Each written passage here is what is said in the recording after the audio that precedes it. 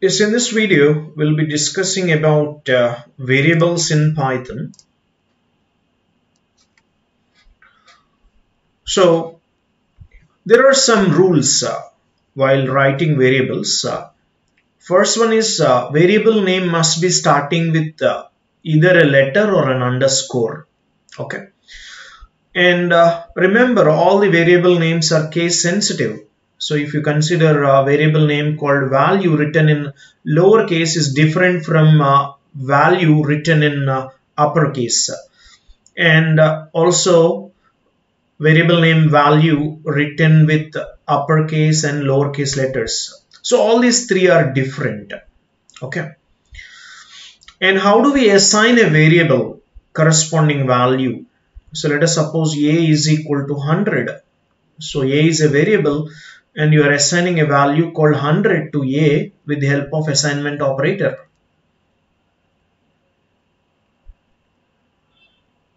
Okay.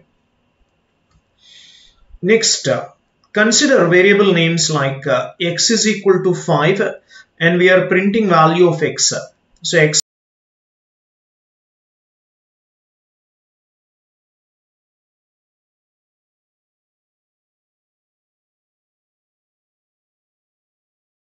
which means we already know value of x. X value is 5. So 5 plus 3 will become 8.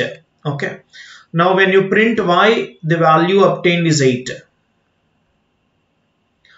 Next, course is equal to, for example, we are assigning a string like some math course MTH 337. Okay.